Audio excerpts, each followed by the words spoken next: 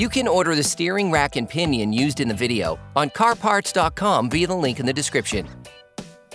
Turn your engine off. Set the parking brake. Pull on the hood release handle and open the hood.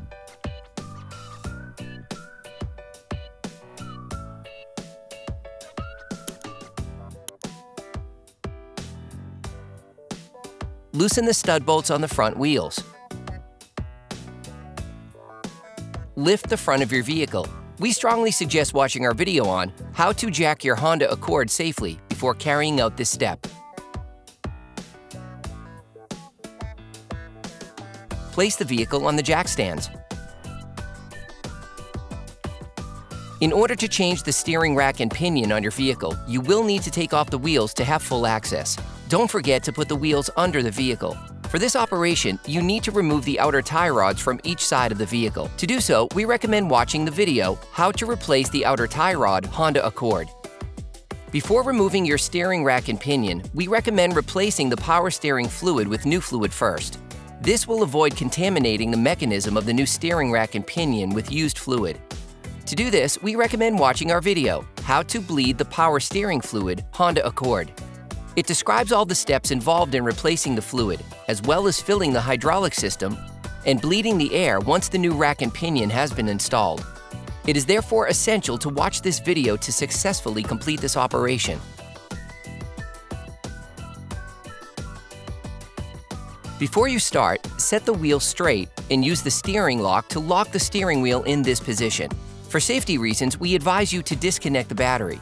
To do so, we recommend watching the video, How to Replace the Honda Accord Car Battery. Under the steering wheel, near the pedals, unclip the plastic cover by pulling on it.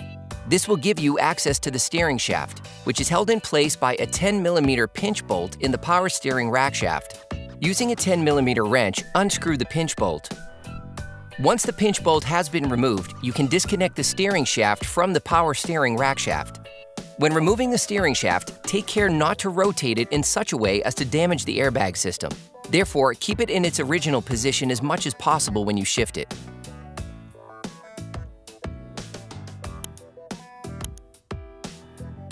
Remove the yellow plastic part.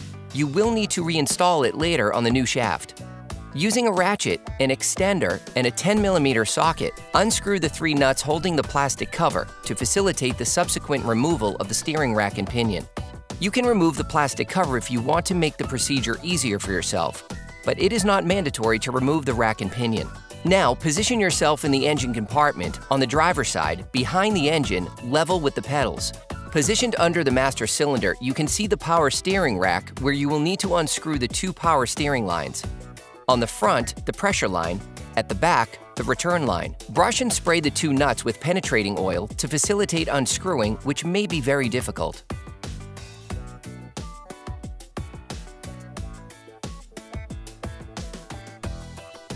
Place a fluid container under the lines to catch any fluid that flows out.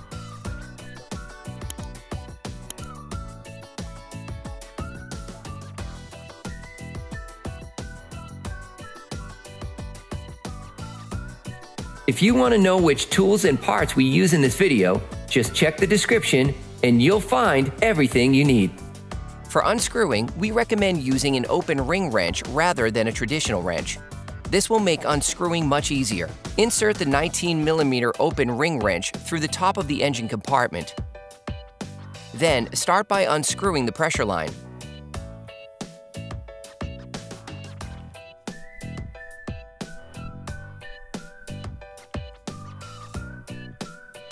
Finish unscrewing by hand. Do the same with the return line. Start by loosening it with a 17mm open ring wrench. You can finish unscrewing with a wrench.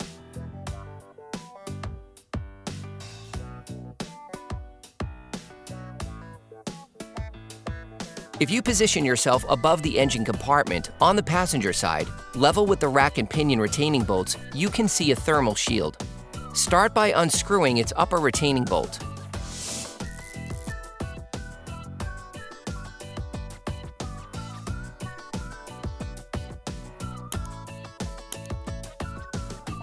Then pull slightly on the thermal shield to free up some space for the next operations. Using a ratchet, a large extender, and a 14mm socket, unscrew the front retaining bolt on the passenger side rack and pinion. Then remove the bolt. Using the same tools and a gimbal, unscrew the rear retaining bolt on the passenger side rack and pinion. Then remove the bolt. Now you need to unscrew the 2 rack and pinion bolts on the driver's side subframe. Using a ratchet, a large extender, a gimbal, and a 17mm socket, unscrew the front retaining bolt on the rack and pinion. Depending on the year of the manufacturer, the front bolt also holds a metal bracket, which must be released by unscrewing another retaining bolt, which does not feature on our vehicle. Using the same tools, unscrew the rear retaining bolt. Remove the bolt by using a magnetic extender. On the passenger side, use a fork to unclip the return line hose from its bracket.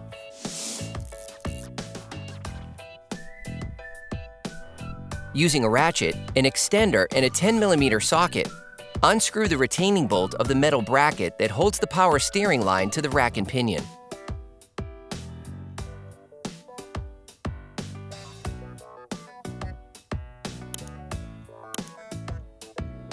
You can now remove the metal bracket that held the rack and pinion to the bushing.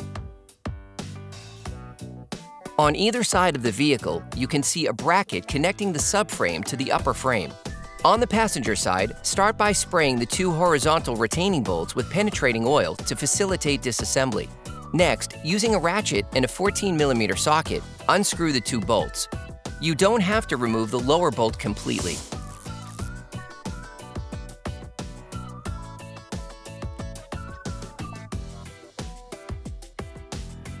Using a long 17mm socket, unscrew the vertical bolt holding the metal bracket to the upper frame. You can now remove the bracket. Repeat the operation on the driver's side bracket.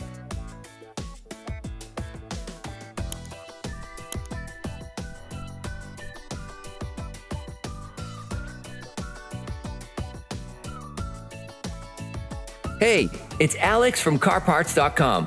If you enjoyed this video and want to support us, like, comment, and subscribe. Okay, back to work. To remove the rack and pinion from its location, the subframe must be lowered to create the space required to remove the part. First, unscrew the 2 front subframe retaining bolts by a few threads. To do this, you will need a ratchet, an extender, and a 17mm socket. Do not unscrew the bolts completely.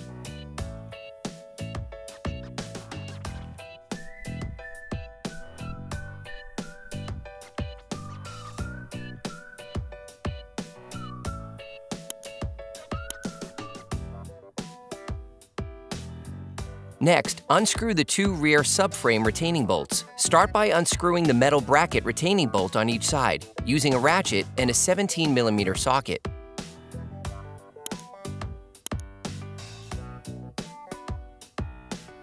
You can use the same tools to unscrew the rear subframe retaining bolts, which will lower the subframe as you unscrew them. You can now remove the steering rack and pinion from its slot. To do this, start by pushing the rack and pinion outwards from the passenger side.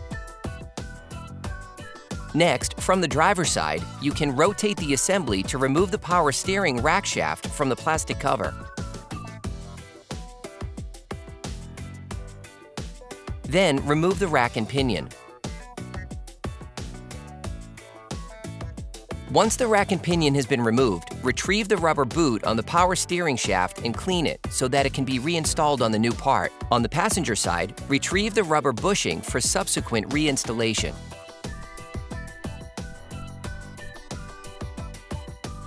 You can purchase the parts we used here by visiting our website at CarParts.com. You can order the steering rack and pinion used in the video on CarParts.com via the link in the description. Take the new rack and pinion. Then, measure the distance between the lock nut and the end of the inner tie rod using a caliper. Then transfer the same measurement to the lock nut of the new rack and pinion.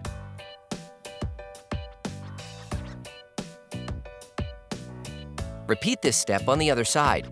This will give you an alignment check as close as possible to the old settings. In any case, a wheel alignment check will have to be carried out by a professional soon after having performed this operation. The new part is fitted with blanking plugs for the pressure line and return line sockets. When the rack and pinion is installed in its slot, they protect the orifices from impurities that could enter the hydraulic system of the part. Use a flathead screwdriver to unscrew them all the way down to the last thread, so that they stay in place but can be easily removed when the rack and pinion is installed.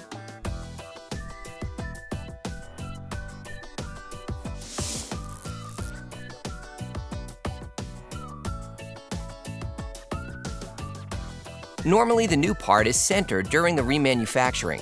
However, if you have any doubts, there is a very simple technique to ensure that the part is properly centered. Use vice grips to clamp the power steering rack shaft.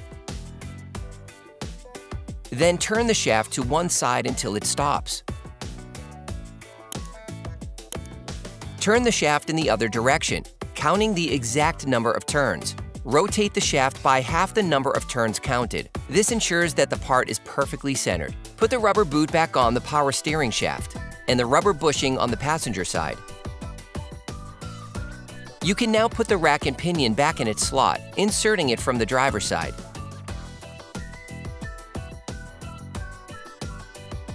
To insert it, adjust it to the position shown in the video. We strongly recommend getting help on the passenger side to insert the part more easily. Once close to the final slot, rotate the part, taking care not to damage the lines. Take your time, reproducing the technique shown in the video, and be careful not to damage the rubber boot. Once in its final slot, insert the rack and pinion opposite its attachment points.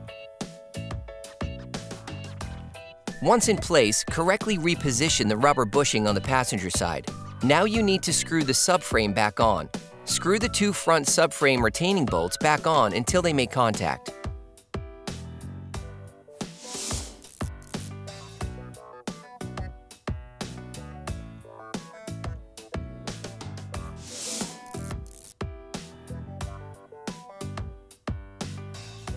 Moving to the rear subframe retaining bolts, roughly screw the metal bracket retaining bolt back on.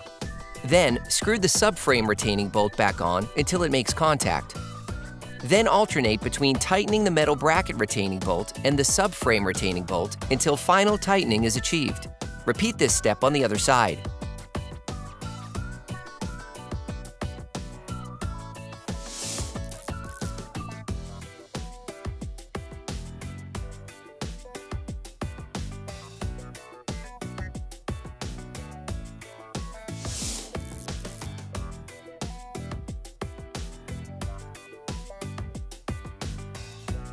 On the passenger side, put the metal bracket connecting the subframe to the upper frame back in place.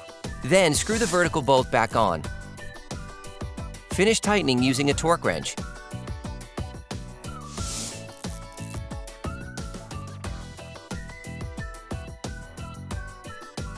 And screw the two horizontal bolts back on. Finish tightening using a torque wrench.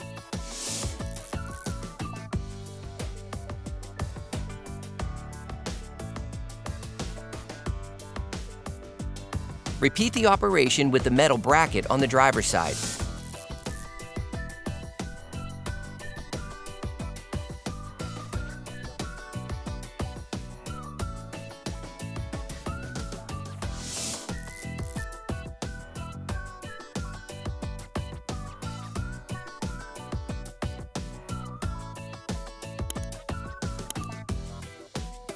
Then, put the metal bracket holding the steering rack and pinion on the passenger side back in place. Put the front rack and pinion retaining bolt back in place on the passenger side and screw it back on. Do the same with the rear retaining bolt. Finish tightening using a torque wrench. Put the rear rack and pinion retaining bolt back in place and screw it back on. Then screw the front rack and pinion retaining bolt on the driver's side back on. Finish tightening using a torque wrench. Screw the pressure line metal bracket back onto the metal bracket. Clip the return line retaining clip back on. You can now screw the thermal shield retaining bolt back onto the metal bracket. Unscrew the return line blanking plug. Screw the return line back on by hand at first. Then finish tightening with the open ring wrench. Repeat the operation with the pressure line.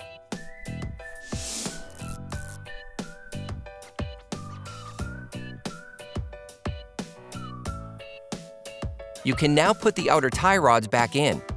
To do so, we recommend watching the video, How to Replace the Outer Tie Rod Honda Accord. You can now return to the cabin. Start by putting the 3 plastic cover retaining nuts back in place. Put the yellow plastic part back on the new power steering rack shaft. Then reinsert the steering shaft into the rack shaft.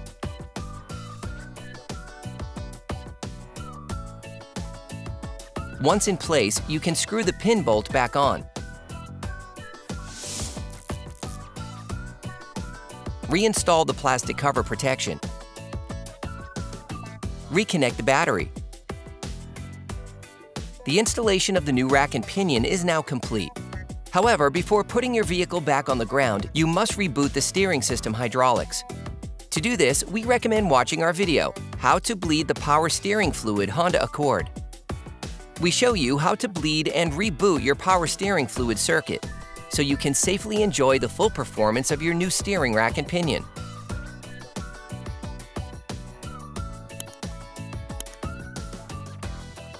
Then you will be able to put the wheels back on your vehicle. Put your vehicle back on the ground before properly fixing the wheels in place. Operation complete.